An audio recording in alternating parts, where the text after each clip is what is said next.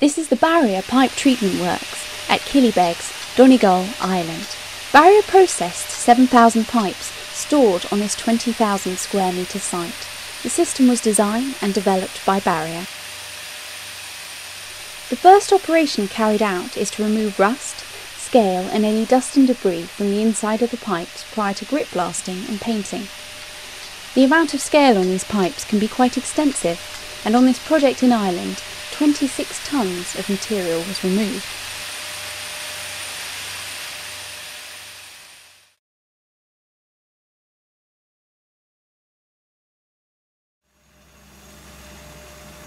To purge the mill scale dust and debris, a high-pressure water jet system is run through the pipes with a pressure of 14,000 psi.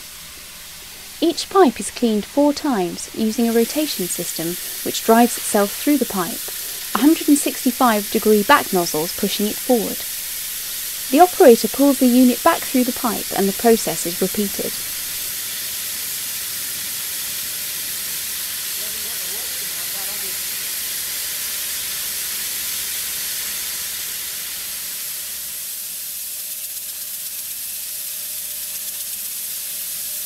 All of the water and debris cleared from the pipe is eventually uplifted into a sump tank and disposed of by proper means.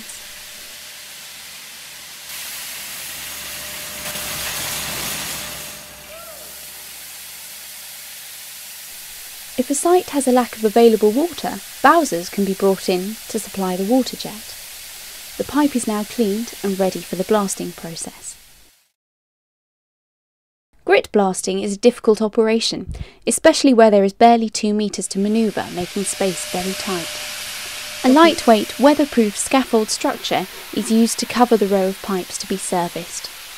A dust extraction system is first attached to the rear end of the pipe, so that when blasting starts, the dust created and grit used can be collected safely, ready for recycling and reuse. The front end of the pipe is where a hoist is used to lift the blasting machine into position. The unit is electrically driven in at a low speed with a blasting nozzle rotation of 110 revolutions per minute and a linear speed of 1 metre per minute. It takes 12 to 15 minutes to clean one pipe, with the blasting only taking place on the upstroke.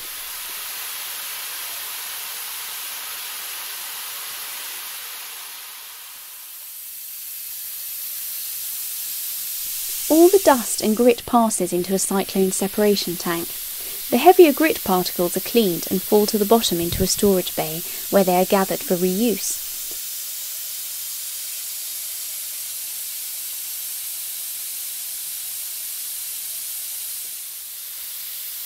The dust and debris passes to a dust collection chamber by means of a 10,000 CFM dust extractor, where it is then appropriately disposed of.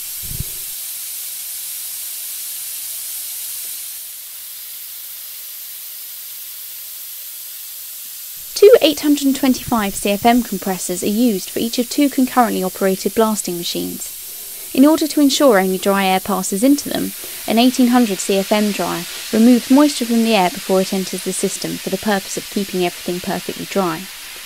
Once the pipe is blast cleaned, the machine is reversed out with the grit switched off, so that the clean air is expelled up the pipe to remove any remaining particles.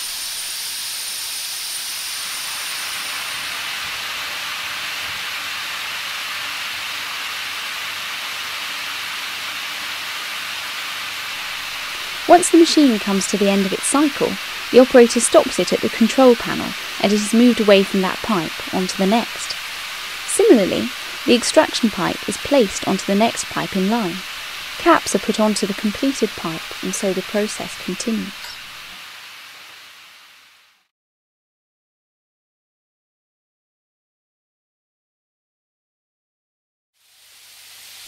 The painting process is performed using an air-driven machine which, like the blasting machine, drives itself up the pipe.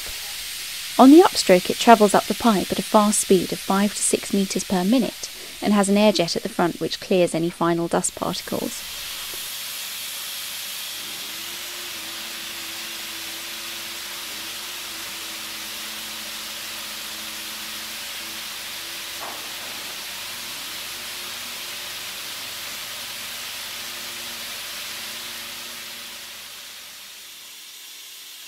At the far end of the pipe, an operator monitors its progress and gives a call to stop once it reaches the end. The spray head protrudes slightly and a sleeve is placed around the end of the pipe to prevent overspray. Instruction is given to start the paint, rotate the nozzle, and the machine commences its reverse down the pipe. It proceeds at a known speed, dispersing a known volume of paint to a known thickness, on average 100 micron. On the reverse stroke, the supply pipes have to be kept taut to ensure no blockages can occur, which would mean the system would need to be stopped and the entire process repeated. To stop blockages, 4 inline filters are used, so no matter what paint is used, it won't stop the operation from working.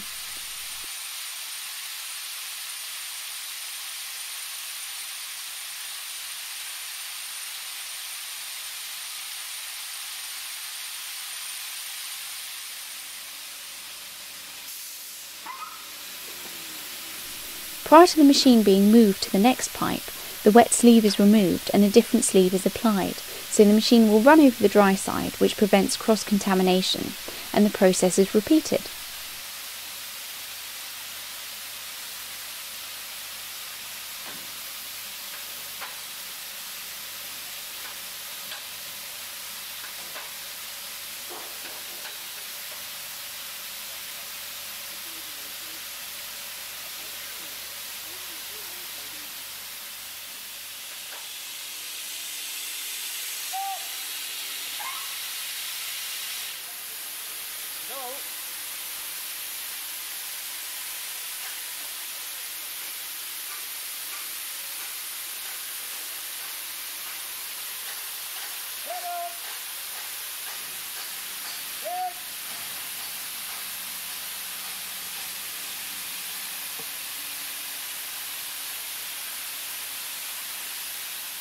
The pipe is now fit for storage for 2 to 5 years. Pipe identification is reapplied once the paint has dried, so there is traceability throughout and the information is recorded.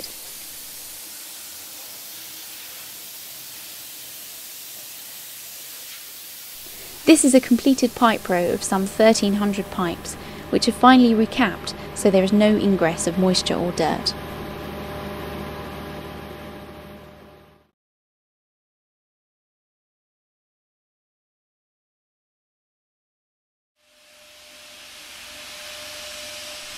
The scaffolding is uniquely designed so manoeuvrability is quick and the engineering of the hoist is built right into the scaffold. The wheels allow the scaffold to be moved quickly along the row. Once each area is completed, the scaffold can be moved to the next within 2 hours. This allows for very little downtime in the process.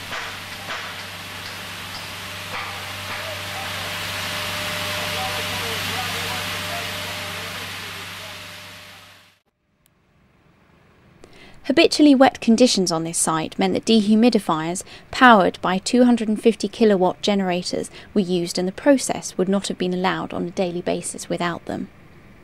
The paint tins are finally compressed and stacked and disposed of accordingly.